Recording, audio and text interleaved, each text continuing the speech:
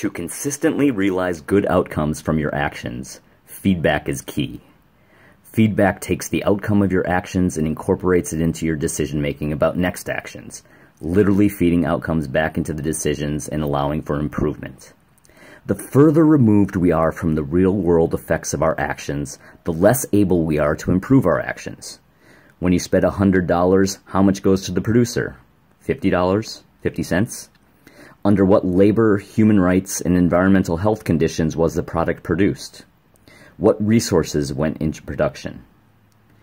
We are neither feeling the pain of our poor decisions nor the pleasure of our great decisions.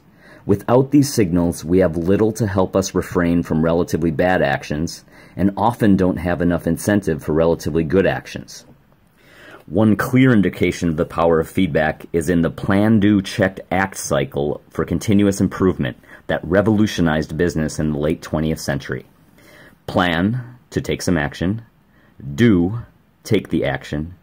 Check, evaluate what you did. And act, use evaluation to take better action. The feedback of the check stage maintains the integrity of the cycle.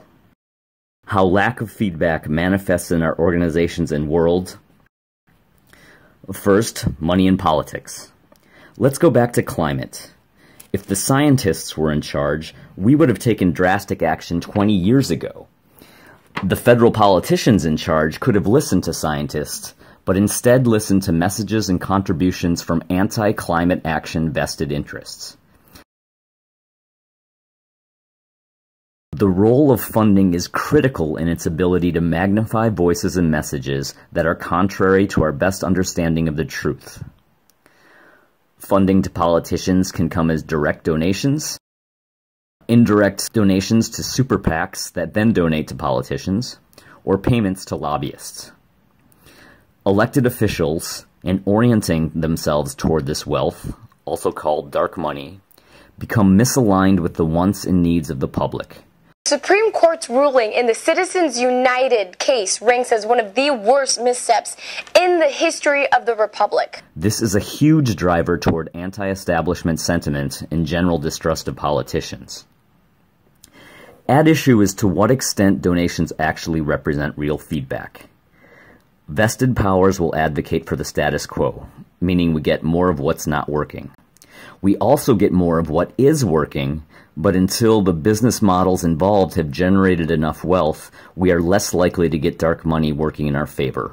The time for change is now. Either we mend our broken system, or we suffer the consequences of catastrophic failure. And, ultimately, it would still not represent real feedback from the citizenry, which is ultimately what drives a real democracy.